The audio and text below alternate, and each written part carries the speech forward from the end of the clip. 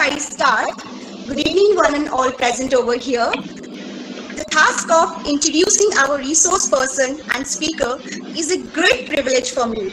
I know this one is difficult, but the thought that he is a man of virtue and simplicity, I feel elated to introduce him to everyone. After all, he is a living inspiration to many students and for me as well. He has completed MA MPhil in philosophy from University of Delhi. He obtained his PhD from Sambalpur University, and his area of research was an analytical approach to the concept of reality. He has authored 13 books and with 3 more en route. He has also published around 25 articles in state and national level journals. He is a regular participant of All Odisha Philosophy Association and also a life member of Indian Philosophical Congress. His career has taken him through more than 20 years of study, research, teaching and administration. He had joined Odisha Education Service in the year 1999 and his first posting was in Gangadhar Meher College, Sambalpur. Currently, he is posted at Niranjan Government Women's College, Aska, Ganjam. I have the great pleasure of introducing Dr. K. Om Narayan Rao sir, Assistant Professor and HOD of Logic and Philosophy. Resource first speaker. We indeed glad, sir, to have you in this evening and accepting our proposal. Thank you and welcome, sir. I would like to request Dr. Rao, sir, to deliver his talk. Over to you, sir. Thank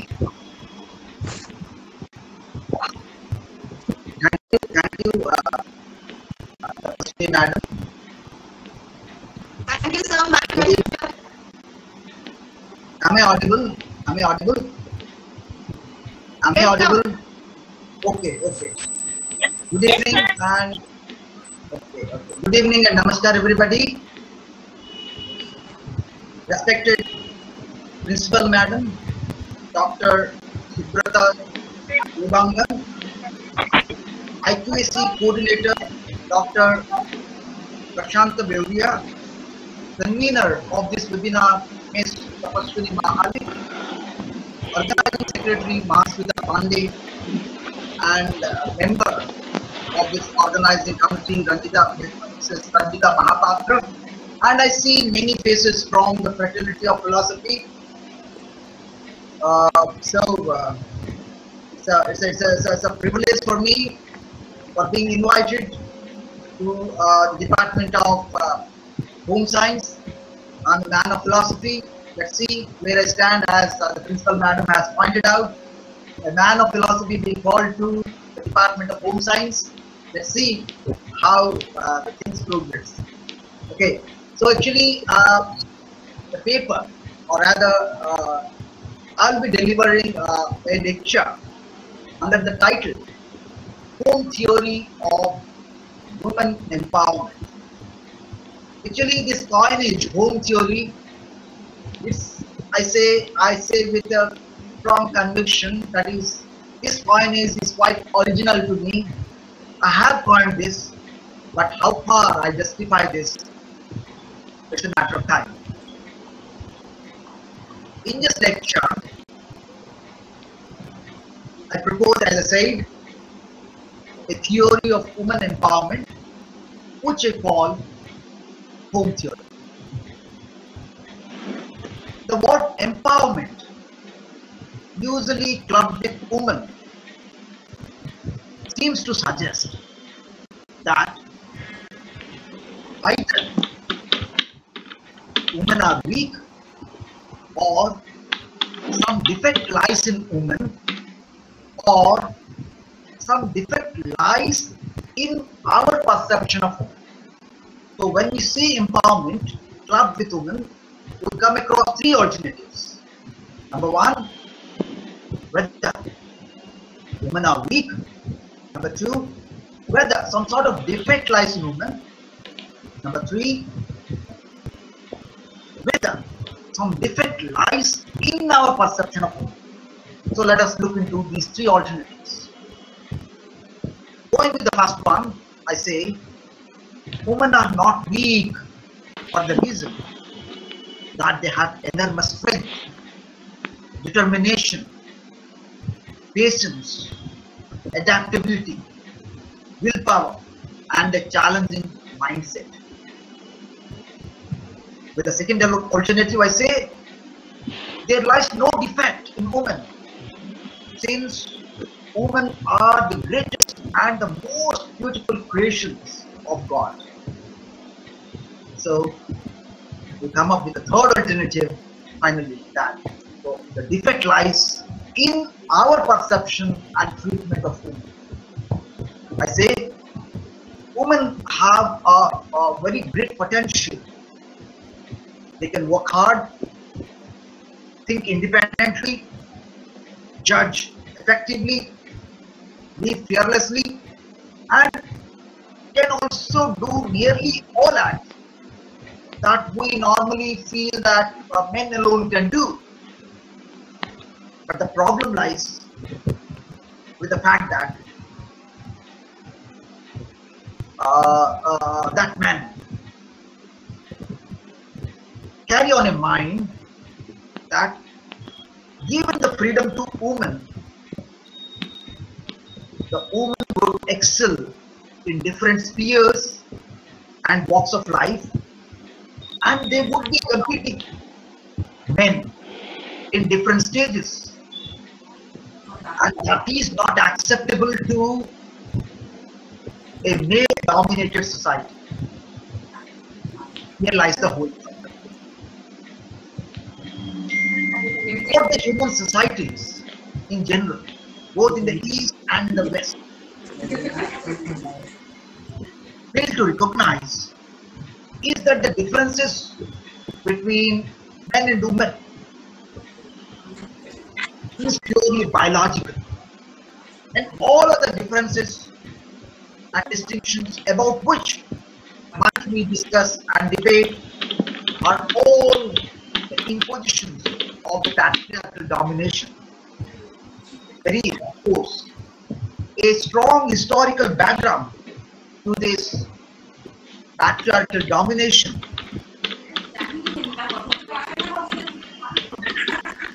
Anisha, please, if you can mute yourself, that would be better, because that would be disturbing. Anisha, please mute yourself. There is definitely, I said, a strong historical background to the patriarchal domination, and the research in this direction or a serious study will reveal the circumstances under which the women are put to subjugation right from the beginning of the child's life. The behavioral pattern towards the child in the family and the society much depends on the gender or the sex of the child. As a male child, there is much encouragement in the family and opportunities are created for the child, for the male child, I say, underline, for the male child to grow into a successful man.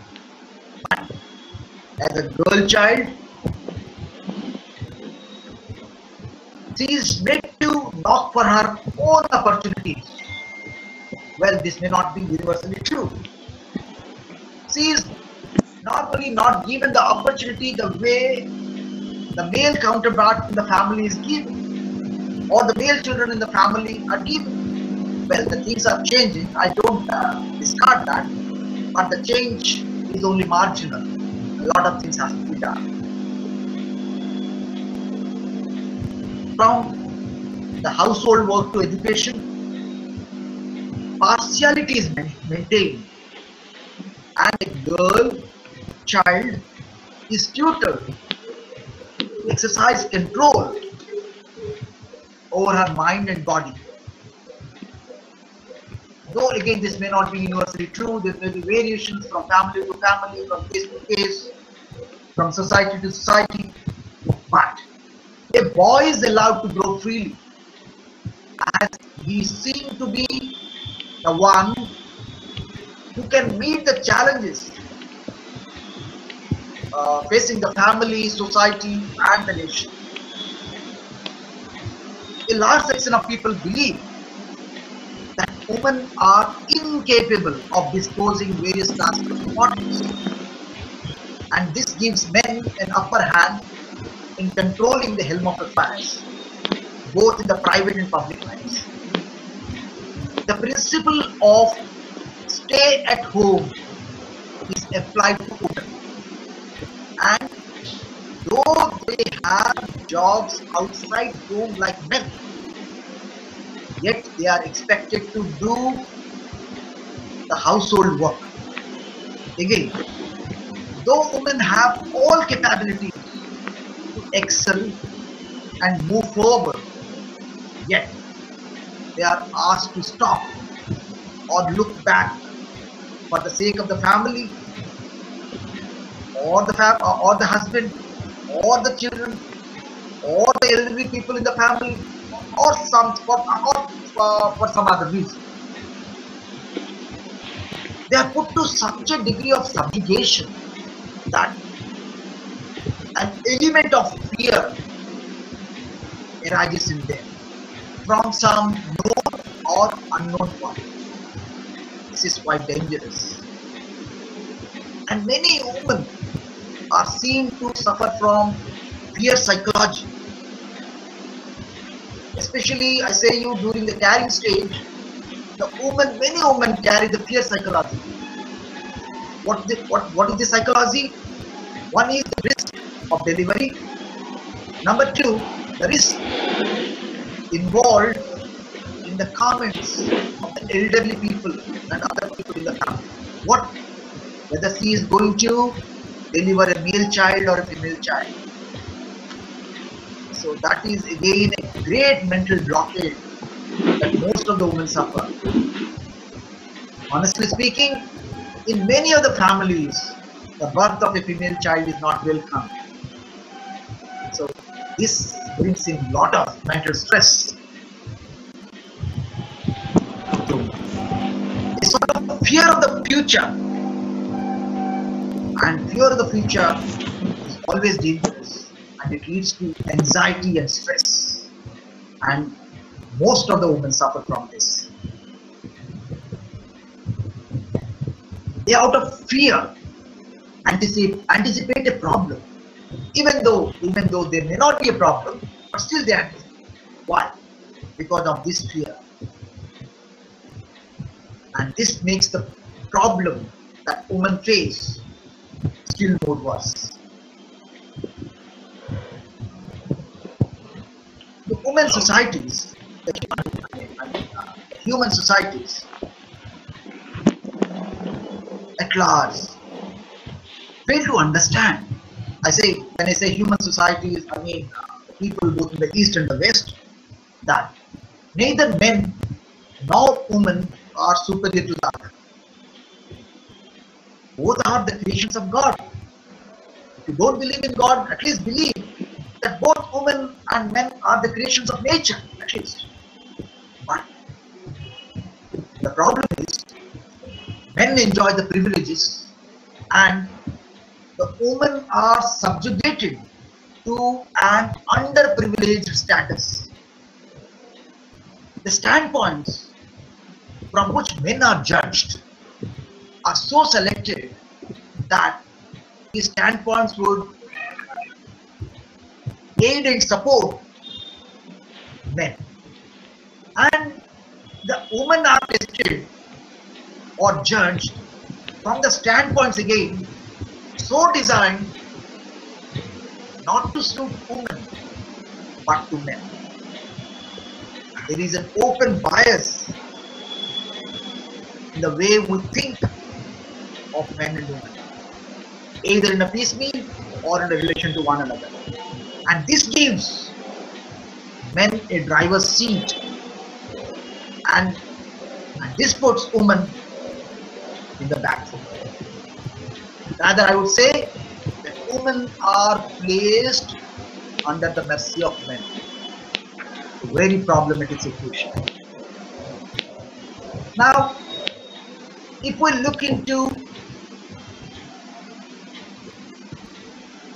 the feminists, especially the liberal feminists, the radical feminists, and the postmodern feminists, we see that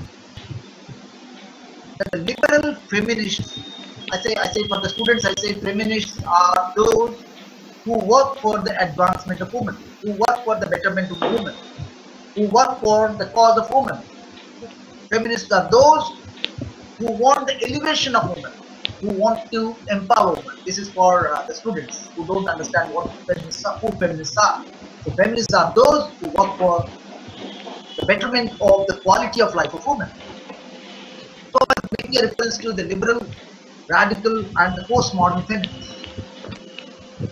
While the liberal feminists lay some informal and the formal rules based on which the women are discriminated, the radical feminists, they blame the society for being partial to women, and they want that the women must be made free to exercise their choices, to live a better life in quality and structure. But if we look at the postmodern feminists, they say that the level of stress and the extent of strain that the women are subjected to should be taken into account. And the problem that we see is this stress and strain that women take is morally neglected. The modern feminists say that the amount of pain that women take, the amount of stress that women take, the amount of work that the women do in the family for the sake of all the members of the family, this is not taken, morally not taken into account. And this being the case, the women feel demoralized under the patriarchal domination. In the backdrop of what I have said now, this is more important. We should note that the discrimination between the sexes, I mean the male and the female sexes, starts in the individual homes or families. And this discrimination in the family or the individual homes spreads to the society. In many homes, as I said, that the birth of a female child is not welcome. The various attempts at female foeticide is the greatest proof to this. Perceiving the gravity of the situation, the government has banned the prenatal sex determination, and any attempt at female foeticide is made a punishable offense. But still, the cases of female foeticide behind the curtain are sometimes reported, and this shows the intensity of discrimination that this male-dominated society has towards the girl child in some homes or families or societies.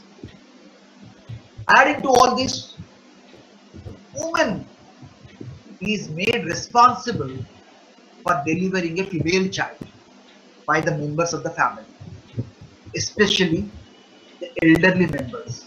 And you should underline, when I say elderly members, elderly female members. They blame a woman for delivering a female child, forgetting that the women are the greatest creations of God, and without women there cannot be procreation. Forgetting all this, they blame the woman for delivering a female child. But the problem is the birth of a male or a female child is in anybody's control. The birth of a male or female child is natural creation. We cannot have a control over it. Nobody has the control over it.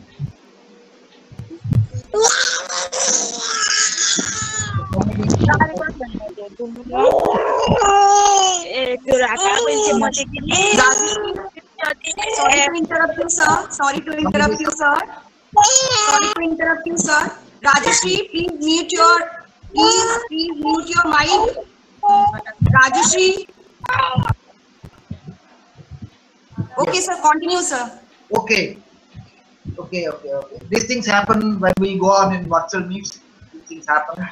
Now, Okay, thank if we look into this issue bit scientifically, we see that women have XX combination of chromosomes and men have XY combination of chromosomes. If the X chromosome from the male counterpart combines with one of the two X chromosomes of the female counterpart in the reproduction process, a female is born. A female cannot give a Y chromosome because she doesn't have a Y chromosome. She has a duplet of X chromosomes. She can always give an X chromosome. It is only the male counterpart who has got a pair of chromosomes in which one of the chromosomes is X and the other is Y. It is only that the male counterpart can give the Y chromosome.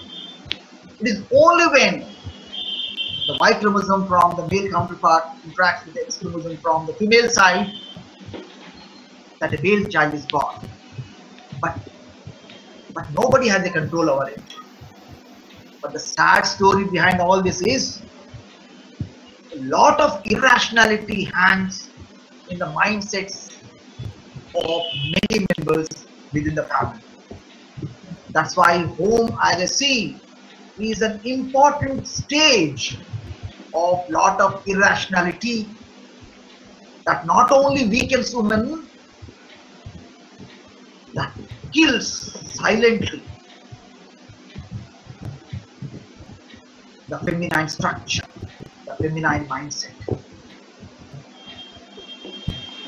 The psychology in the family, I say you, is a silent killer. We need to come out of this. A sort of remedy is required to come out of this attitude. The elderly people, I say, should be made to realize the amount of pain that the daughter-in-laws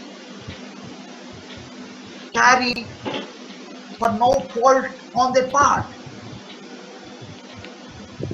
Let the mother-in-law think for a while. I am going to this issue. Let the mother-in-law think for a while. If her daughter is married in some other house and if she delivers a female child, you have no problem, you have no issue. Only when your daughter-in-law delivers a female child, you have an issue. Why this discriminatory attitude? Why this sort of double standards? The elderly members, I say, you should be made to realize that the daughter-in-laws are the daughters in disguise, and they need to be given much love and affection like their own daughters. And one more thing, let me add, that it is these daughter-in-laws.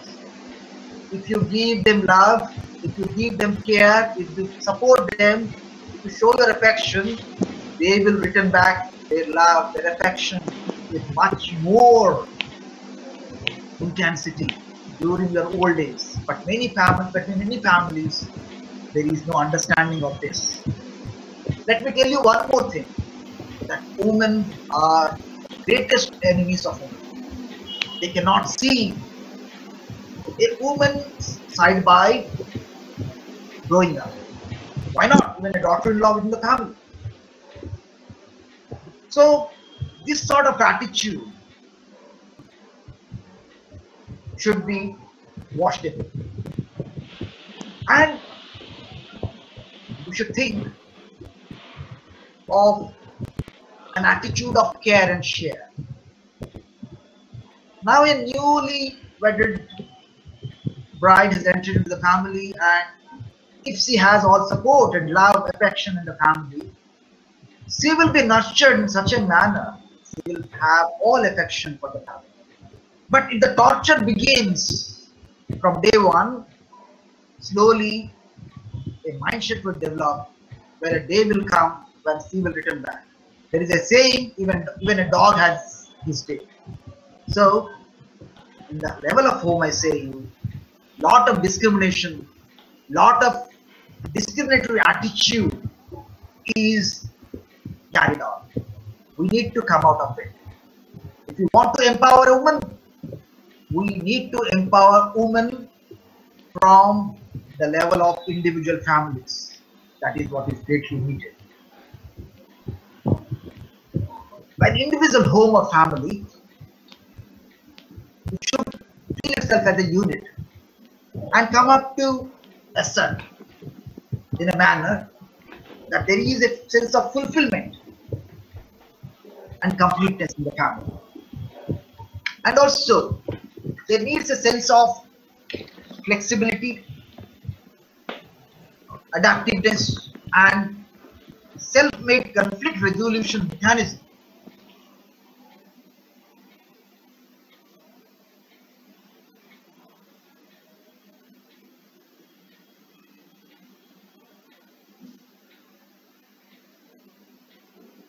Build bridges and make us come out of the rough patches of time. And one more thing, a proper understanding between the couples in the family is also very important. A understanding between the couples spreads a message within the family to other members in the family that they need to respect each other's emotions and sentiments for a beautiful coexistence and intimate relationship of love and friendship within the family. Now here, two words come to my mind. One is word hero, H-E-R-O, hero. If you look into this word, it has 4 letters. H-E-R-O. Remove H-E-R, her, the feminine part. In hero, we have 4 letters H-E-R-O. The first 3 letters is H-E-R, referring to a feminine aspect. Remove H-E-R, her. What is left is O. What O symbolizes? O symbolizes a big 0. So what does it imply? A hero without her is a big 0. Now, this is how the feminine aspect is so important. Similarly, if I look into the word woman, W-O-M-A-N, I see the word man hidden in it. If the man is struck off, woman is just a ooh. She is incomplete. So, a woman requires her man, badly requires her man. So, man and woman, they should not be discriminated. They should not be taken apart. They are the 2 strands of one and the same thread. They are the 2 different strands, but they together constitute one and the same strand. So that is the realization that is required in all families. Both of them are equal partners. Now, some feminists, sometimes, some days back, I was looking into a WhatsApp message where some thinker had asserted that why do women claim equal status with men? Why do they claim equal status with men? They say women are not right in claiming that status. Why do they claim such a status? They have a greater status than men. Women have a greater status than men. Don't claim for equal status. Women have those capabilities, those inherent capabilities which men do not have. So this sort of understanding should also be brought into the picture, wherein this would enable us to make us come out of a nutshell wherein the conventional and age-old things are taken into account, wherein patriarchal domination is propagated and women are put to subjugation. We should come out of this. And any respect for women outside must begin from the home itself. If a woman is not given respect, if she is not treated well in the family, how can we expect that she will be treated well outside the family? Where you are living, you are not respected. How come you think of respect outside the family? Because psychologically the woman get weak, and with that weak psychology, if they move out, they move with a sense of fear and fall prey to various negative forces. We need to be careful with this. We need to empower women at the level of homes. As when I say woman, I mean the entire female sex. May it be a small child, a female child, or maybe a grown-up child, or maybe a woman in the family, elderly or of any age. We need to respect them. We need to empower them. We should not discriminate that you are a weaker sex. No. They constitute a greater sex, a stronger sex. It's a primary sex. So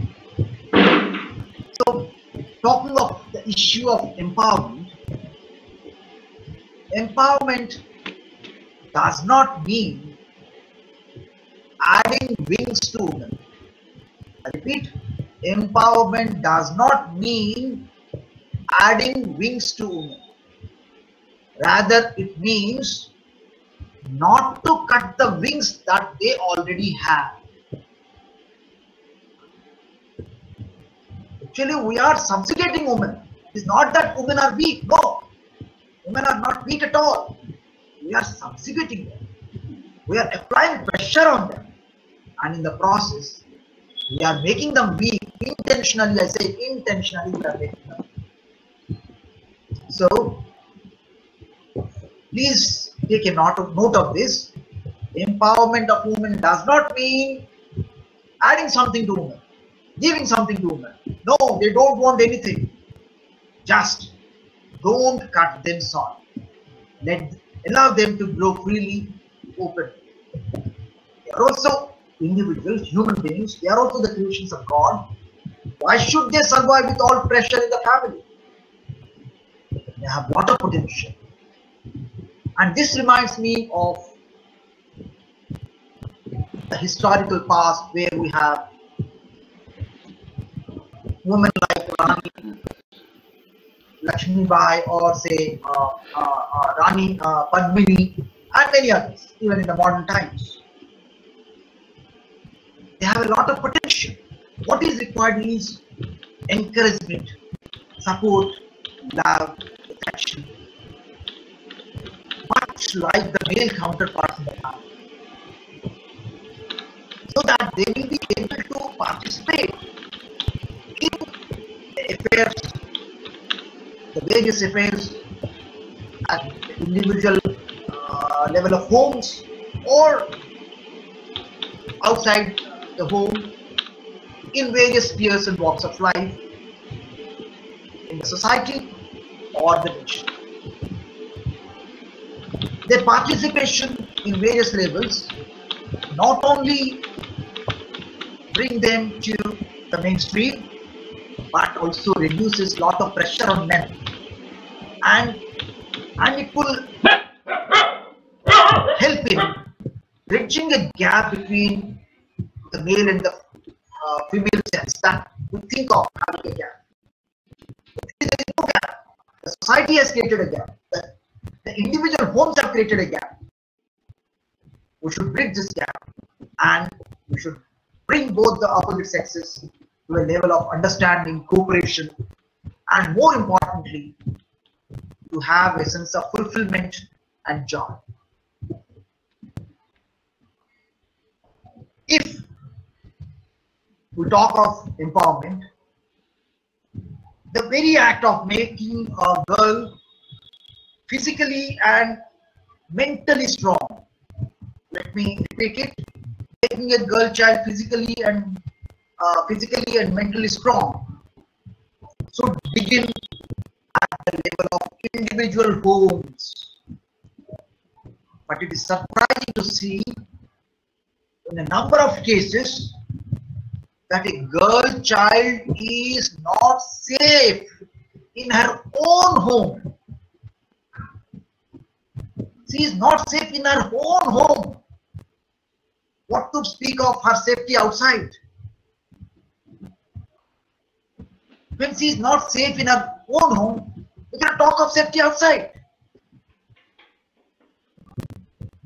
Being dejected and depressed of the situation in home, she carries the depression outside too and finds herself in a weaker lot, even though she has all the potentialities to excel and do better even then. So something needs to be done at the level of individual homes, so that a girl child is made to grow at par with the male child. This requires a change in mindset. The things in the family, when I say family, I mean individual homes, need to be judged not by the gender, but by the child's attitude to life and its problems. This can bring a balance between the sexes. Now, it is shocking to see that even from a moral standpoint, women are undervalued as compared to men. I say even from a moral standpoint, women are undervalued. It gives little importance and shows less concern for women's problems and rights. The moralists even dismiss women's problems linked with the household affairs like cooking, cleaning, caring the children and the elders, or looking into various other activities in the family or home as morally uninteresting and unimportant. You see the position. And the masculine traits of independence, autonomy, freedom, aggression, defense are overvalued over the feminine traits of dependence. They say females are dependent. And this line of thinking has been carried on from the time immemorial. And such a line of belief or a line of behavioral pattern should change. And even from the standpoint of morality, a moral theory should be framed that would promote a non-discriminist, non-sexist ethical principles at the earliest that can bring both the male and the female to the standpoint of equality. There goes an age-old belief that men are lawful and they can give justice and they are the upholder of justice, and women are caring. But with time, a certain sort of transformation has occurred, and the people assert, in the modern times assert, that that women are also lawful and justful, but men are more lawful and justful. And in a similar way, they say men are also caring, but women are more caring than men. As long as such a feeling remains within us, there cannot be an equality between the sexes. There is a need of a development of an attitude of non-discrimination from the level of individual homes, so that both males and females grow as lawful, justful, and careful partners in the family and also in the society. It is only then we can think of a non-discriminatory pattern in the society. But this pattern should begin at the level of home. That is very important. My concern is the home. It is at the level of homes that we need to empower. That is my basic thesis over the entire lecture. Once the importance to the female children and the woman is assured in the family, they can get enough scope to develop and grow mentally stronger. This increased mental strength will open up ways to participate and involve in various private and public affairs with much confidence. This is what is needed.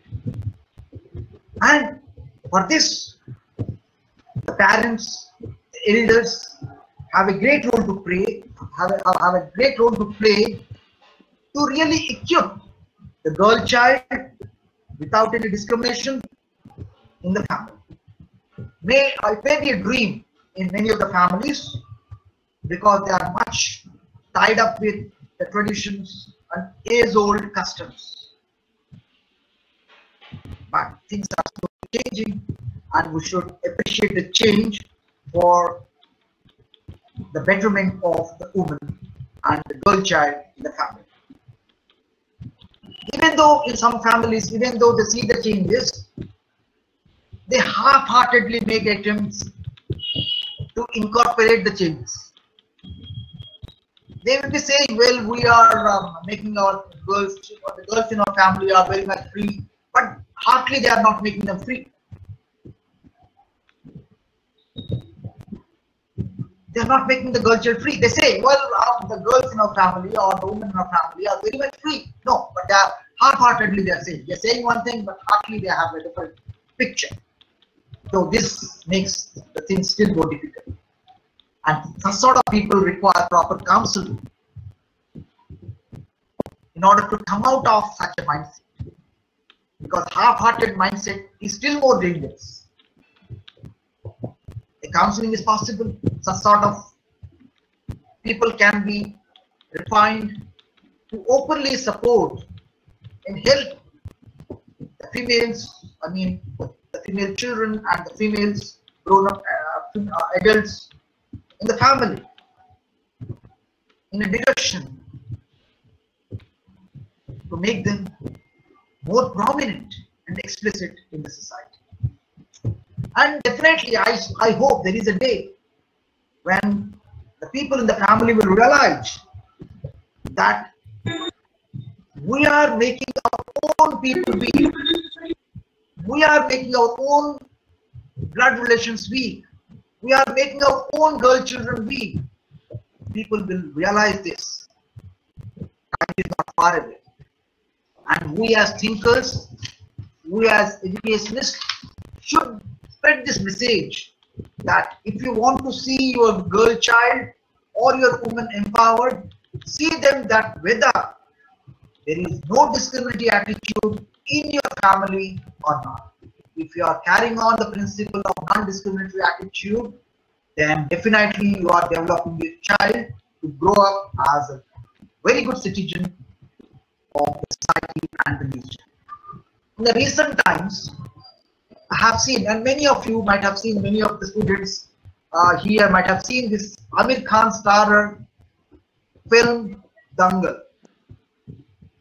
Many of you might have seen this picture, wherein the character of Mahavir Prasad Phogat and his two daughters, Geeta Phogat and Babita Phogat, convey a strong message as to how one's hard work and determination can lift one's standards, even of women, to emerge not only as people with a strong mindset, but as citizens who can bring a lot of name and fame to the nation. This requires a lot of support and mindset to face the challenges, irrespective of the nature intensity of the challenges, like that we see in the character of Mahavir Prasad Phogat. Let me remind you of the story. Mahavir Prasad Phogat wanted his two daughters to grow up into wrestlers, kusti, that would say ODL.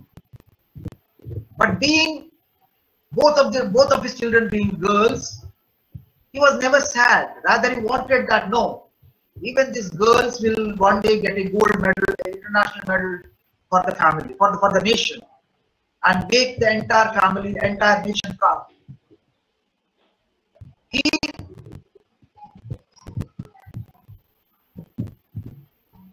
molded both the daughters in such a way that people in the society and even the family members were very much critical of what Mahavir Prasad Phogat is doing. None of them understood him, neither the society nor his own family members understood him. Even Geeta and Babita were not happy with the father. They were not happy with the father. Why? Because they were asked to fight with the male counterparts. They were asked to fight with males because there were no female wrestlers, so they had to fight in order to practice for the matches. They had to fight with the males, and this was this great message to the society, a conservative society. How can a female child fight with a male child? But Mahavir Prasad did not care for any reaction whatsoever from any quarter, and allowed both the daughters to fight. And the girls, if they could fight with the male counterparts, they were so successful in fighting in the international levels that they brought laurels to the nation. The eldest daughter, Geeta Phogat, as I believe, won the gold medal for the nation. So this is how the girls in the family can be empowered. It's a great social message. If a father can empower a girl in the family to such an extent, why not we? I'm not talking to take that much of pressure to build your girl child to that level. Well, we may not. We are not Mahavir Prasad Phogat. At least as human beings, we should carry a sense of respect, a sense of feeling the pain of the female child in the family when we carry on an attitude of discrimination. In many families I see, if a girl child wants to eat something that is cooked by the mother says, "Eh, bhai khai nahi para, tu kyun khai dogu? Bhai asu khai ba." What does that mean? Is he not a human being? Is he not a human being? Didn't you give birth to that child?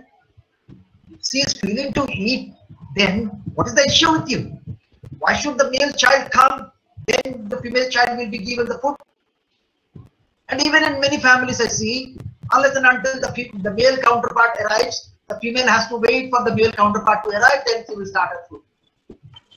What is the issue? Well, I say, well, one positive side I can see is, well, Both will sit together, have some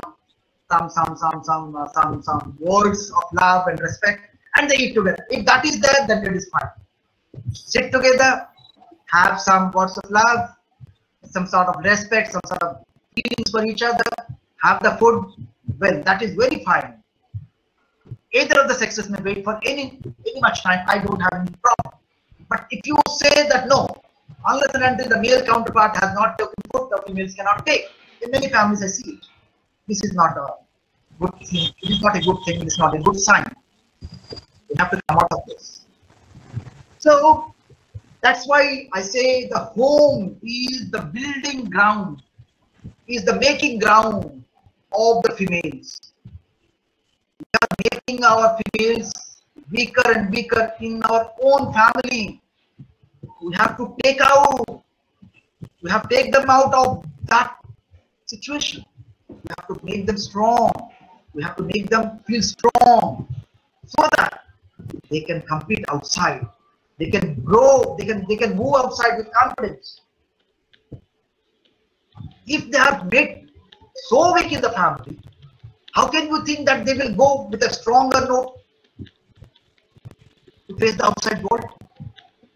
Now, coming back to Poet, I mean, Mahavir Prasad Poet, the success story that he has written should be taken as an example to elevate the girl child, to make home a center for women empowerment. I say home is the center of women empowerment. And empowerment, if at all we want to attack with girls or the females, it should begin from the homes. If we see the female counterparts equal, what is the problem? What is the issue? Let us see what sort of good thing that we derive if you subjugate women in the family. Does it contribute to any good? If we, well, suppose we carry on the principle of subjugation of women. Does it lead to anything? Does it contribute to any good? Why don't you take as a strand parallel to you? Why don't you take hand in hand a female child or a female in the family? Why do you take a female as to obey and respect you, the male counterpart? Why not? Her word is also hard. So these are the issues that we need to see into in our own individual homes. But soon there is a realization in the family that women are an important sex. There would arise a paradigm shift in the entire course of events in the family. And once there is a paradigm shift in the family, you see that family will grow, will excel, and the members in the family will find themselves to play greater roles in the society and the nation. Those who feel empowered in the family at the level of homes would definitely feel empowered outside and would assert themselves with great confidence in dealing with various affairs in the public life. The more is the participation of women in the public life, the more would be the moral boost to women, especially to the women who are confined to the four walls of the individual homes. The mindset is slowly changing, and we need this change to continue to grow on so that the distinctions between men and women are given away, the traditional boundaries are snatched away, and new definitions are created to free women and involve them in decision making, and above all treat them well, with a deep realization that no one has the right to discriminate women And if they do, then that would be a great loss to their own selves. What benefit you will get if you make a female child in your family weak? If you make a female child or a female in your family weak, that is going to boomerang you, and you will be the most seriously affected by that attitude. So come out of that. Treat everybody equal. No discrimination in the family. If that is the mindset, maybe we have a very softer, pure and refined homes. And I say to the last part, I say, looking into all these things that I have asserted, let me take a few lines from what I have said. If a clear signal, of non-discrimination, or a feeling of sense of equality would bring about a sense of happiness between both the sexes, right in the family. The female and the male counterparts will have a sense of happiness, and that would contribute to joy and peace in the family.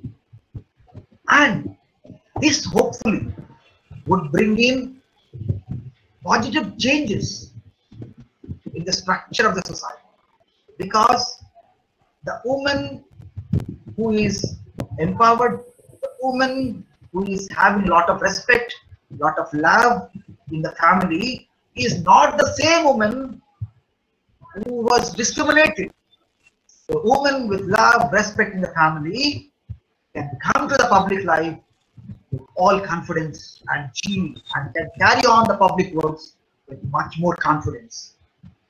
You see, there are provisions made by the government that ensures women rights, tries to safeguard and protect women. The government machinery is fully committed in the direction of the progress of women in different walks of life. But just the government action would not make the woman strong. It is only when we rise from the home front that changes can be incorporated in the society. Once there is a change in the mindset in the individual homes that not only cares and respects the female sex, but also empowers them in such a way that they are able to face the challenges in the outside world with much confidence and strength, without, without feeling a sense of inferiority, vis-a-vis the opposite sex, then this would be the greatest achievement in the lives of women. If such a thing is done, then the word empowerment that I started with, that I linked with women, would really be a redundant. This word empowerment would become a redundant, would become useless, would become of no use, because women then would need power, potentiality and capability at par with men. So then there would be no issue of adding empowerment with women. So there is no need of empowerment. I say women are already empowered. Women are already empowered by nature. What we can empower, we cannot empower anybody. Women are naturally empowered. The only thing is, we should not cut them short. We should not barricade them. We should not discriminate them. We should not curtail their freedom. We should give them their freedom. Even the freedom, we also say that you have a responsibility. Then you see that the greatest creations on this earth will flower and would make the lives of everybody in the level of homes, in the level of the society, and at the level of the globe so beautiful. And this would justify a beautiful creation of God. Thank you everybody for your patient hearing. Thank you everybody. Thank you. Can I come up with a question, sir?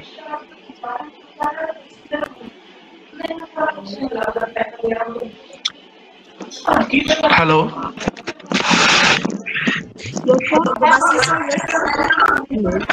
Hello, Madam Tapaswini. Can I have a question for the resource person, please? Yes, sir. Yes, sir. Definitely, sir. Om, sir. Okay. Yes. Om, sir. Okay. Carry on. Vasi, sir, to ask you a question, sir. Dr. Rao. Mute your mic. Namita, madam, please mute your mic. Okay. Dr. Rao, let me congratulate you on the fabulous speech that you presented. Thank you very much, sir. Thank you very much, sir, for all that you said. In fact, please allow me to speak a couple of sentences where I agree with you before I go to a point where exactly I have a query, sir. Dr. Rao, I am in complete agreement with your way of sensitizing homes. It is the home front which can really empower women. That, I guess, was the core of your speech, and I absolutely agree, and hats up to the way you presented it. But I think you said in your presentation that at home front, in the families, we need to sensitize ourselves, the male and the female members of a family, at the home front, to be respectful towards, to be unprejudiced towards, to be undiscriminatory towards women. And that probably will pave the way for women empowerment. That's great indeed.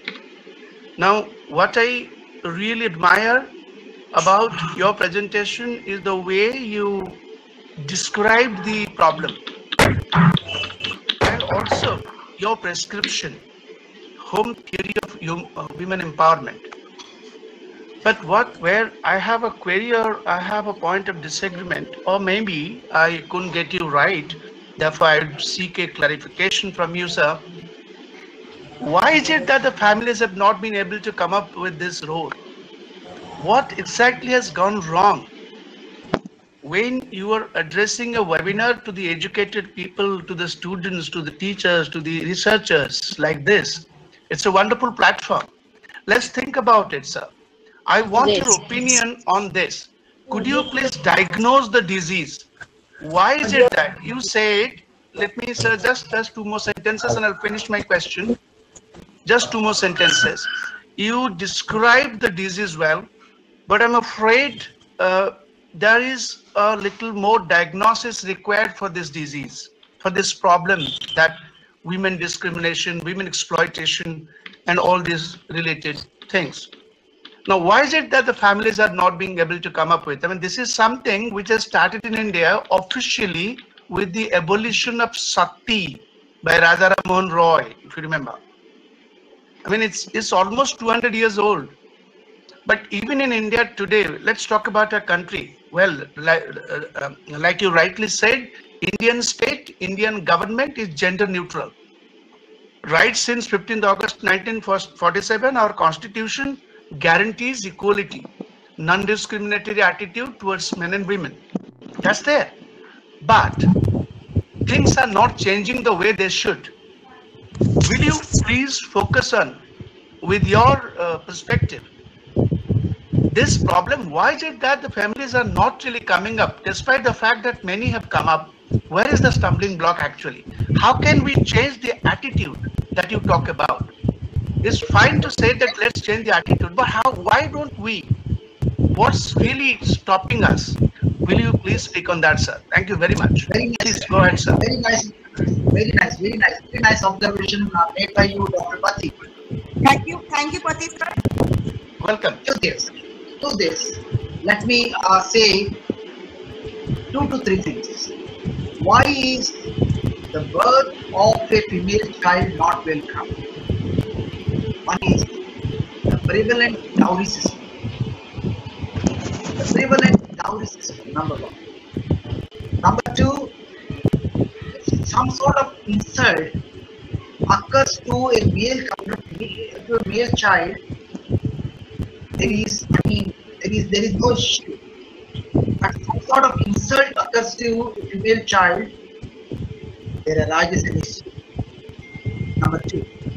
Number three, the inheritance laws, well, they are changing, but traditionally, it is believed that the male children would carry the legacy forward. The female children are pariah. They have to leave the family. Even though they are born in the family, it is known that they have to be sent to different families. We do not know what would be the structure of the family, how they would live in that family, and we send our own children to a different family with lot of customary presents, with lot of dowry, and this brings a sort of mental blockage to every family. So that's what is the mindset that we see, because this is the thing that we have been propagating in our society. The mindset is not changing. The fear of the birth of a female child. What would happen? How could I manage her marriage? How could I manage the finances for our marriage? How would be her life when she would go to a different home? So these are the various things that goes on in the mind of the parents from the time the woman in the family conceives. This is the mindset that we have to come out. The biggest problem attached with our society is we have made the pattern that the female has to go to the male counterpart and she has to live the rest of her life there. Why don't we think otherwise? Or why don't our society permit the transition both the ways? Why not? Why should we come out of this a unilateral movement? A female, a girl born in one family has to go to the other family, get married in another family, and she has to spend her entire life there. Sir, sorry to interrupt you on this point. Sir, sorry to interrupt you on this point. In that case, we would be replacing one problem with another. Now, feminists, you are suggesting that there should be a transition. It should not be unilateral. Well, that could be a very good proposal. But in that case, we are going to replace one problem with another. I guess that's not the problem actually. The problem is with our culture, sir. The problem is not with how we feel at home. The problem is how we are made to feel at home. That is a huge force. It's not about you and me. It's not about men and women. It's about an ideology. You being a professor of philosophy, sir, I was expecting you to talk about that in fact. Because when I saw that a philosophy professor is suggesting home theory for women empowerment, I was expecting a little philosophization. Maybe you have students in mind, but what you are saying is like it's the problem is not exactly dowry, sir.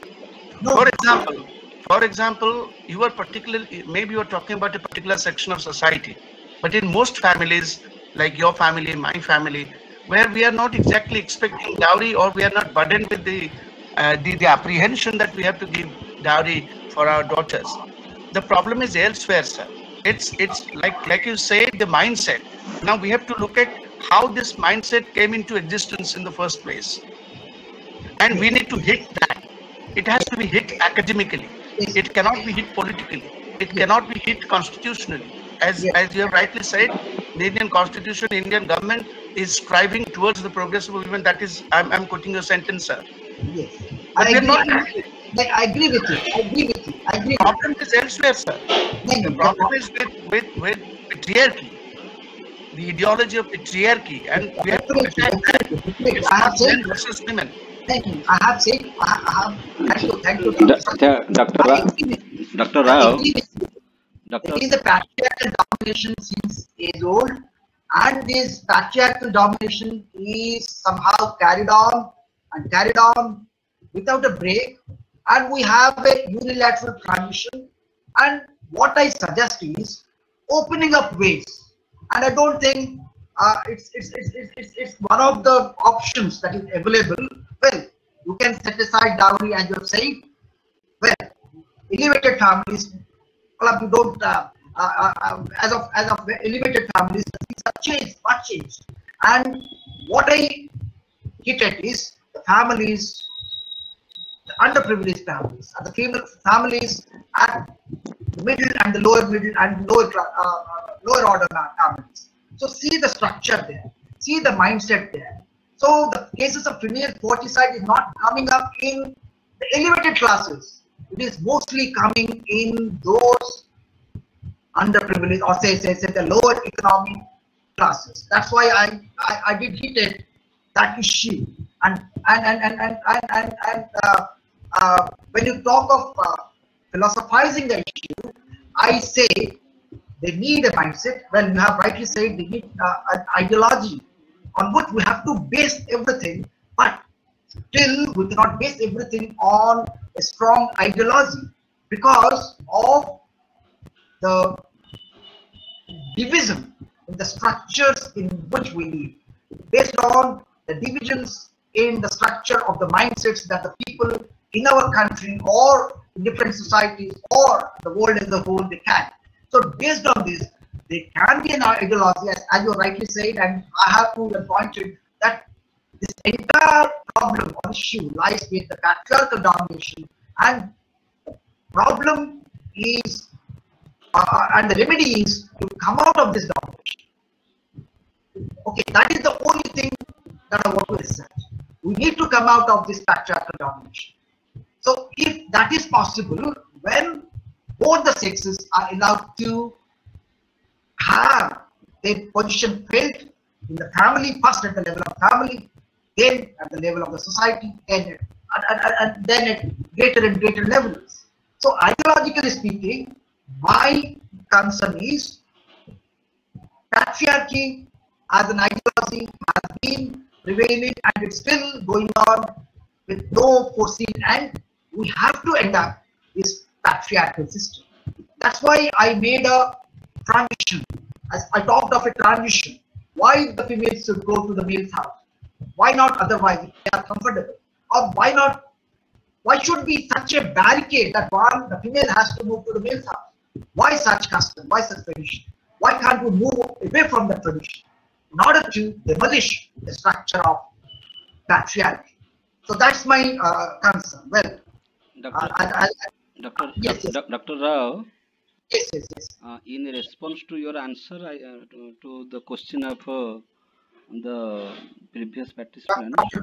Pati, I shall just compliment you that the mindset always goes with social customs, and social customs vary from country to country, state to state, society to society. And mindset of whom? Mindset of we people. Social custom of whom? Social custom of we people. And this mindset was there. Mindset is changing, and mindset will change. Therefore, such programs are carried on. Therefore, awareness programs, such events are taking place. So, mindset was there because of social customs. Mindset is changing from the level of a home to society and country, state. Everywhere, mindset is changing, and mindset has been changed, and mindset will be changed in future, and we are perceiving that change in our society. I have quoted some questions.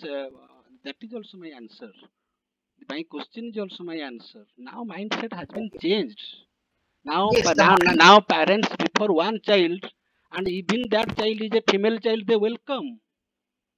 Now mindset has been changed, and it has been changed because of philosophy, because of education, because of awareness, and we all are doing that. Thank you. Yes, I agree with you fully. And what I was suggesting is that mindset has to change right from the level of individual goals. That is the entire entire thing, that the entire hypothesis on which I have based my lecture. Agree, The agree, mindset agree, change at the level of individual homes. agree, sir. And Agree, if sir. the mindset is changing, that's a good feature, and that would contribute to the development of both the sexes. Agree, sir. Agree, sir.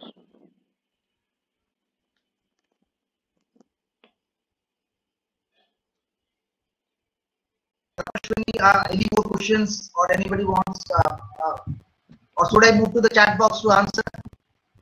Tapashwini, Yes, madam, sir. Yes, sir. do Yes, you have sir. do you have any questions for me?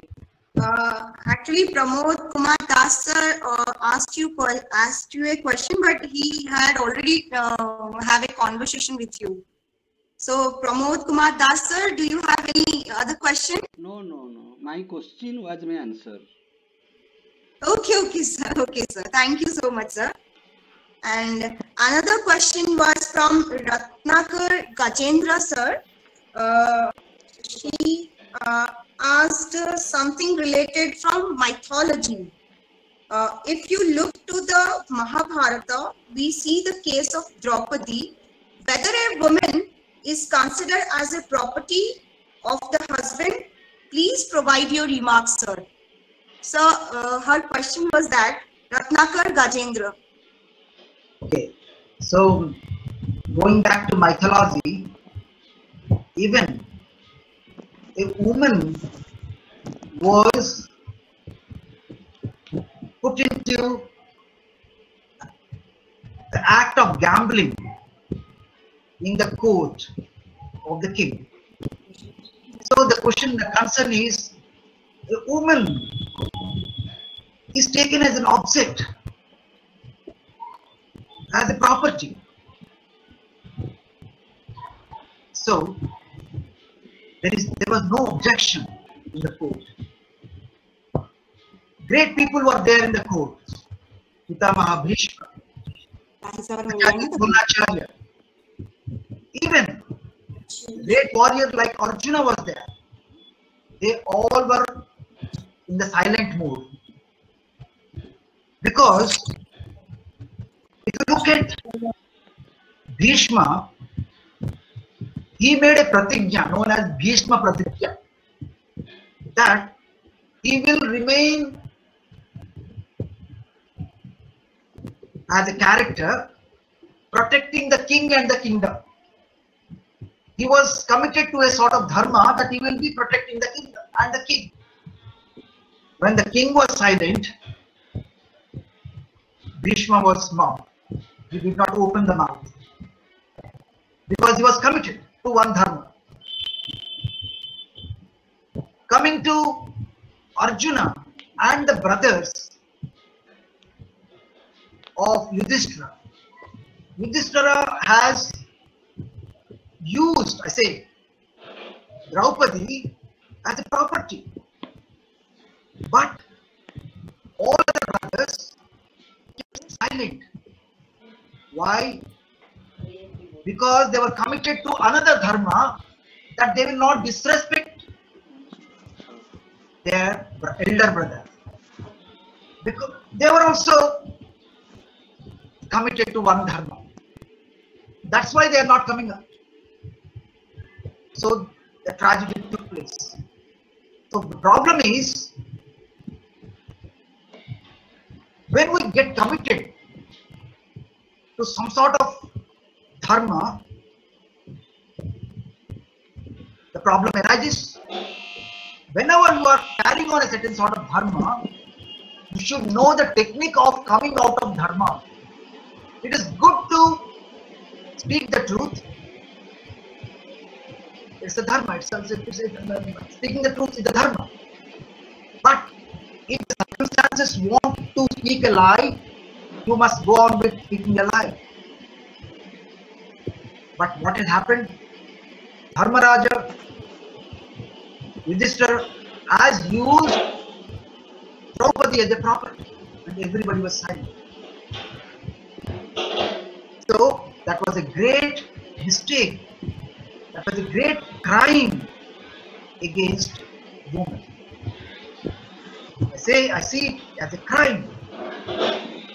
Even in our society, we see such crimes every day.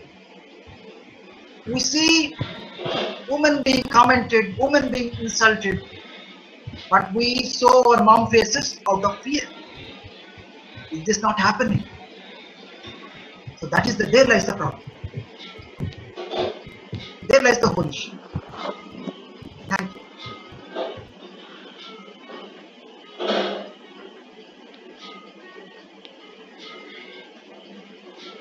Madam, are you there?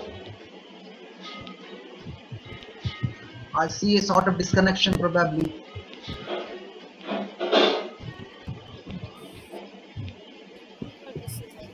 A sort of disconnection. The question is, madam, are you there? Is that audible? You are audible. You are audible. Audible. You are audible, madam. Sir, actually, my phone was disconnected. Actually, my phone was disconnected, sir. Okay, carry on. Carry on. So, I request all the participants to ask any question. If you have any question for sir, Om sir, so you can write down your questions on chat box or just unmute your mic to ask questions. Is there any question? Is there any question from any participants?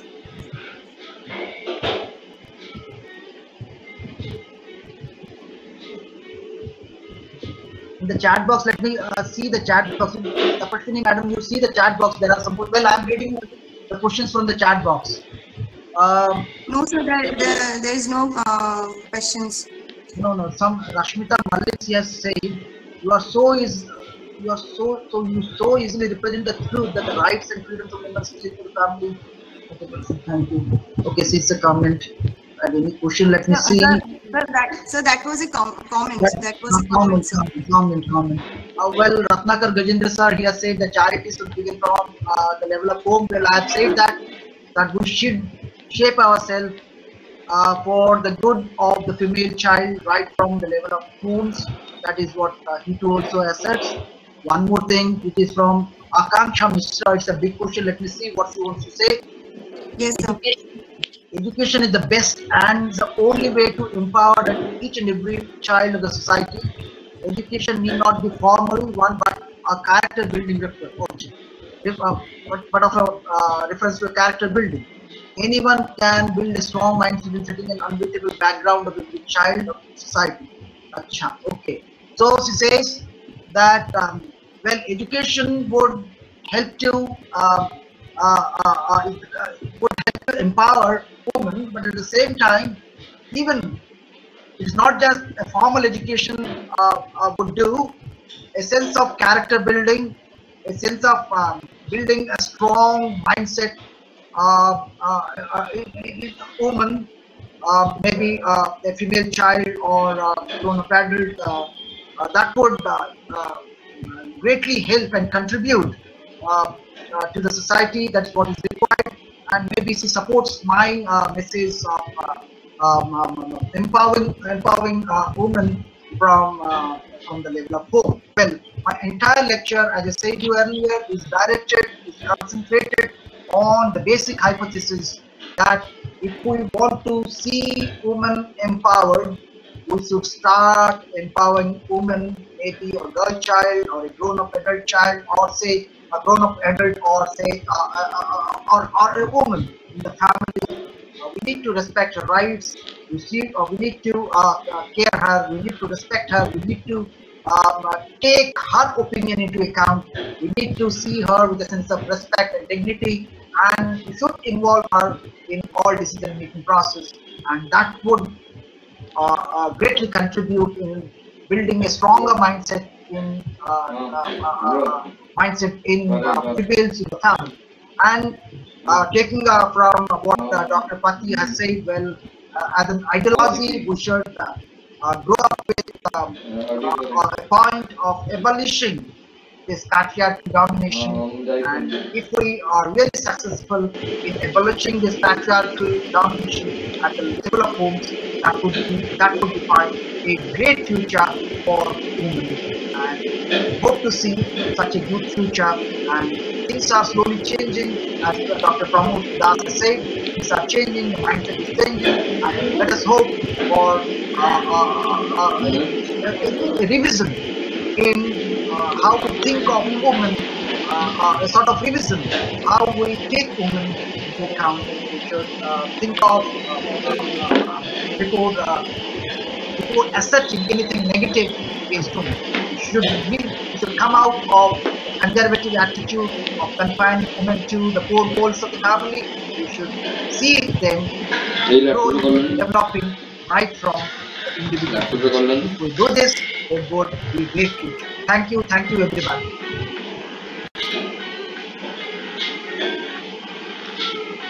Thank you, sir. I hope, yes, sir, is that I am audible, sir? No, you are audible. You are audible.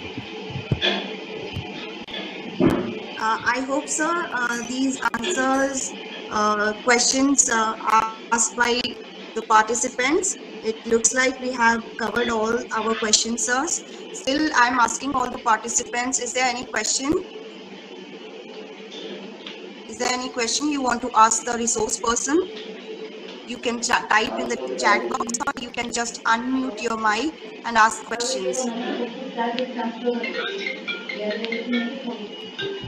I should thank. I think so. We just I should thank Dr. Devasith Pati and Dr. Pramod Kumar Das for making observations and allowing me to think on this issue in a greater light. Thank you both of you, sirs, and thank you all participants for listening to me over a period of say 1.5 hours. Thank you very much. Definitely, sir. So finally, we have come to the end of our webinar. Sir, I would like to take 2 minutes. Can I? May I, sir? Definitely. So with that, we will go ahead to the end of our webinar. I would like to express some of the my points, that it's high time what Om sir had said, that the women are the greatest strength, and it's high time that we should change our mindset and treat every person as human being instead of recognizing them through their gender and discriminating them accordingly. Sir, your interpretation of her referring to feminism and O without her is a zero was an amazing interpretation. The second interpretation, that woman requires woman, that WO, and when we separate WO, it changes to men. That means men requires a woman requires a man. That means she is incomplete without a man. That means man and woman should not be discriminated. They are just like two sides of the coin. So with that, I would like to our faculty member, Ranjita Mahapatro madam, to propose a vote of thanks. Ranjita madam, over to you. Thank you, Tapaswini madam. Good evening all. As well, good things come to an end in life, so is the webinar. First of all, I would like to thank Almighty God for making today's webinar a great success.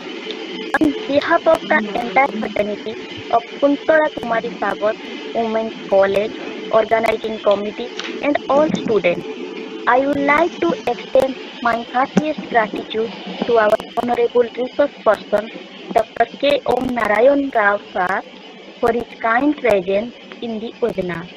Thank you, sir, for enlightening us with your inspiring and motivating words.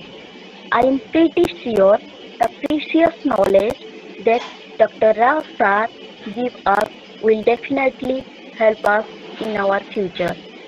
Once again, I would like to thank Dr. Rao sir for taking out time from their busy schedule and enlightening us with the knowledge. Wholeheartedly, I must thank to our revered Principal Madam, Dr. Subrata Devangana, for the support and guidance for organizing this webinar. I also show my special regards to Dr. Prashant Deoria Sir, Assistant Professor in Mathematics and IQAC Coordinator for his support. I would also thank our beloved HOD Madam, Ms. Tapaswini Mohali. Without her efforts, the webinar cannot be practically possible. Thank you for her continuous support and motivation. I would further extend my hearty thanks to Maheshwata Pandey Madam, Junior Lecturer in Home Science, Dr. Prashant Pradhan Sir, Junior Lecturer in Political Science, and Dr. Sanjivita Das Madam, Assistant Professor in Chemistry, for their unconditional support and coordination. I would like to show my in-depth gratitude to all the faculty members, participants, and beloved students for active participation. Thank you again for participating in today's webinar. I hope to see you again. Thank you so much.